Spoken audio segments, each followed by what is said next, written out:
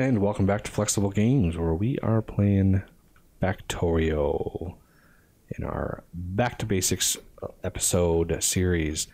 So we probably don't have enough. Oh, we might. So we need petroleum gas.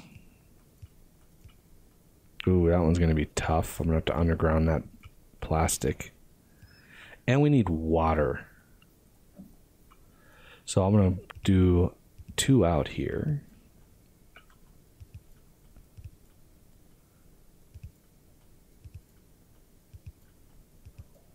Craft time in this is pretty good, I think. 2 for 1 second. Yeah. So we got lots. So let's do petroleum gas first. And this one is going to have to be an underground. Oh, yeah, I have an odd number of pipes because of the biter attack.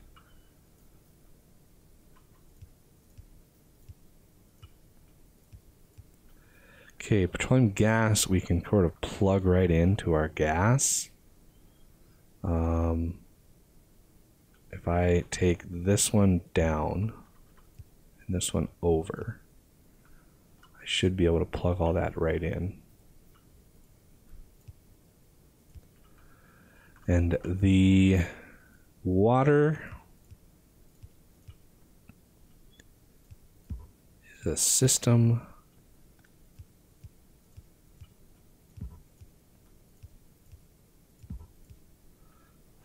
Let's underground this stuff here. I'm going to do a red underground just because I know we're going to want that to be pretty fast. And the water, we're going to use a mod I recently added to the set of mods that I use, which is this water pump right there, which is pretty cool. And it requires power, of course. So it produces a lot of water. So I'm not too worried, but it's cool that it's an actual pump, takes up some space, some power, all that kind of stuff. It's all good. So this gives us time, space to put in our power poles.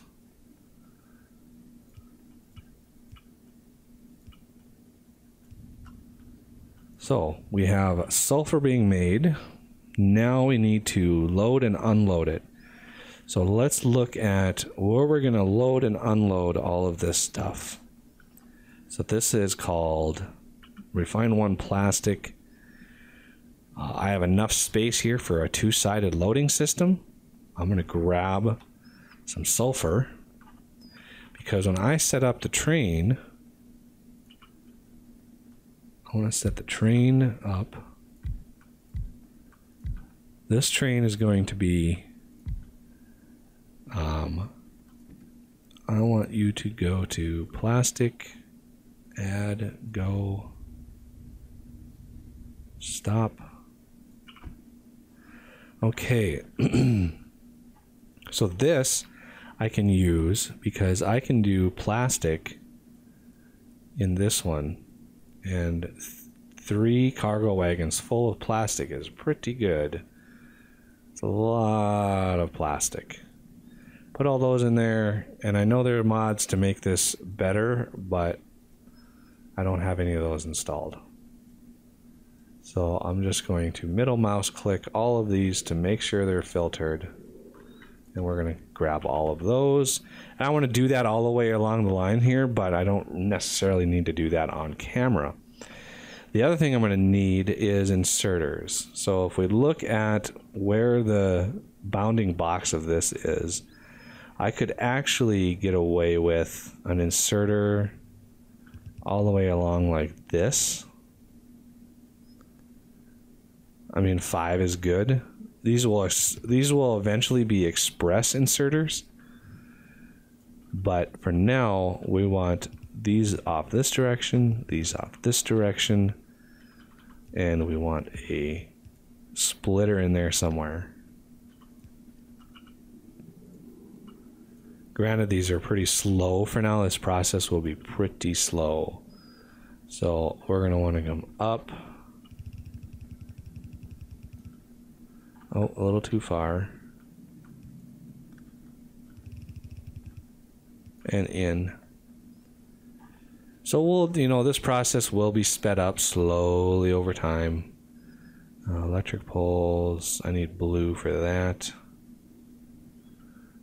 Just a matter of getting these on the system here.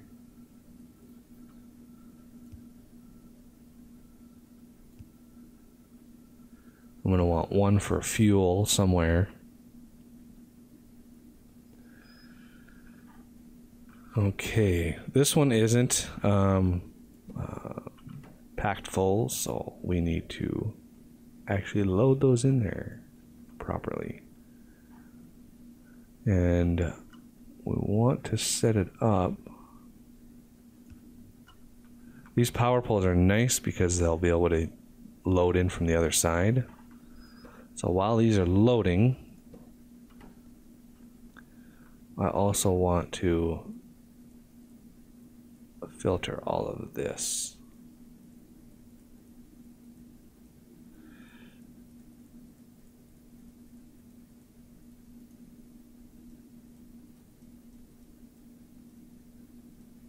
Oh, I thought I could click and drag it, but I can't.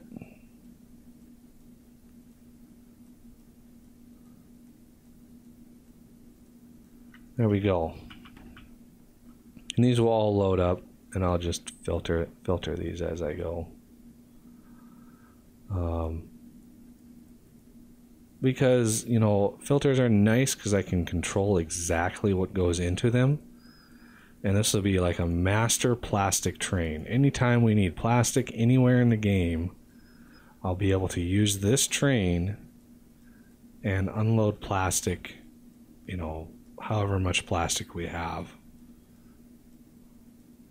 And it'll eventually speed up. No big worries.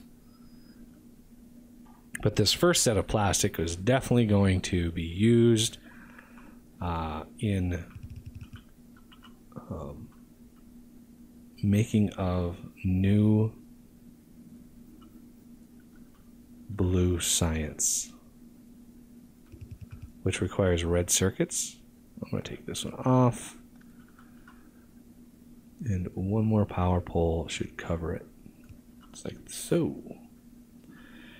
All right, so our train, which I don't think we can rename or anything, we have set up now a plastic train, and I'm pretty sure batteries actually need plastic. No, they don't. It must have been Bob's Mods that did that. Yeah, Bob's Mods batteries were actually plastic and lead. So yeah, he must have changed that recipe. So that helps us. I actually don't need plastic in my battery area, but we do need sulfur. That's what we were originally working on. So this process a little bit trickier because we're producing 2 at a time. I'm thinking if we go 2, 2. So one side will have 3, but that's okay because we're already using kind of our system here. There we go. So I'm going to route these around and down through here. And we're all going to have 2 cargo wagons full with that, with the sulfur. So I want another splitter. This was the oil unload and load station here. I don't want to mess with that at all. Car, you're kind of in the way. So this is kind of want that to be there. All those there will be good. How How many more? Running out of iron here. Let's sneak around. And I'm out. So let's go grab some iron.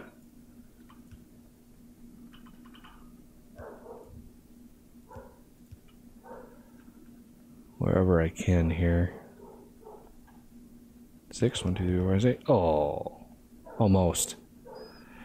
Okay, so our petroleum gas is running out, which is understandable because our heavy oil is maxing out.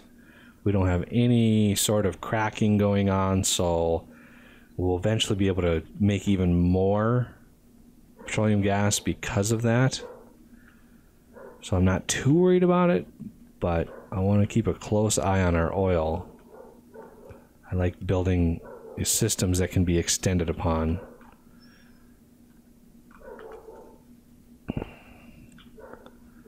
Okay, we need some more iron. Oh, water.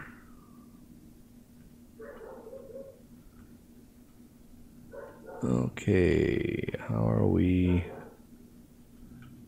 Get off here. I'm gonna grab some more rail just because.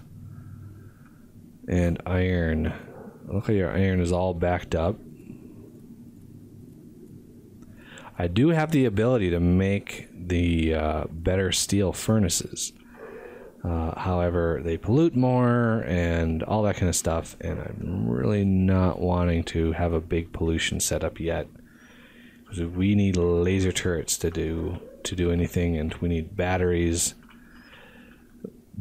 for that too, so we need to get this set up and running here. It's kind of the top priority. Okay, so how many engines? Oh, I should have picked up some steel while I was down here. Luckily the car makes it much better traveling around here. So we have a lot of steel just sitting over here. And then engines, I should have another 50 available pretty easily. Yep. Okay, so I want another 2 of these, and I want 2 cargo wagons. And we have plenty of iron, plenty of steel, good amount of copper. Treefarm is filled up, which is good. Okay. So, now that we have plastic, I need a train for sulfur. For some reason it put all my fuel into this train here. And I'm completely out. I'm not out of oil. I'm out of petroleum gas. And I'm guessing it's because of heavy oil. Yep. So we will build another storage tank and just hope for the best. That will probably fill up pretty fast. We could build bigger storage tanks, but nah. Not really. Okay, as far as sulfur goes, we need a couple sets of inserters. So 1, 2.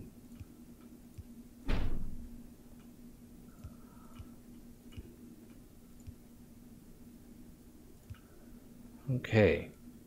Lots and lots of sulfur.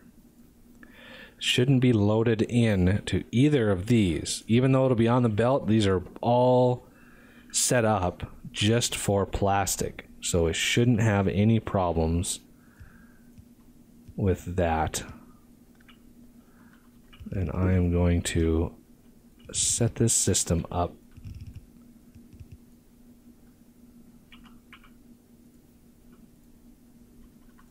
like so, and a splitter, and these two should merge together, you know, and it'll fill these gaps in as it comes down the line. So they're both kind of being used half and half right now, just fine. Looks like it's actually favoring, oh, it doesn't favor it, it's just how the petroleum gas gets separated. Okay, I need to move this train. Actually, I should have some sulfur on me. Let's try to set these filters up, because I don't want to park it into that station and have it start loading plastic in here, which would be very, very bad, because this is the sulfur train. So let's load all these.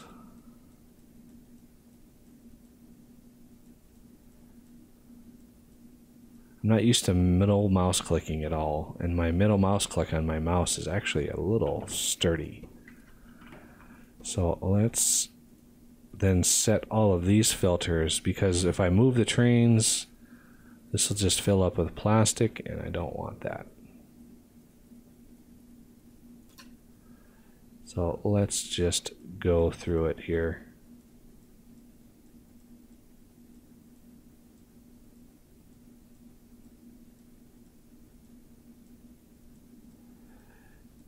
And there we go. Now I can move the train and not worry about plastic being loaded into the wrong thing. So if we set this one up to go to this refine one plastic, so let's set up refine one plastic, add it, go. It'll stop here. It won't block our intersection. And this one, we are going to hopefully go straight. There we go. And as soon as we pop out, that'll go in. So that is exactly how we wanted that to work. And that should load the sulfur.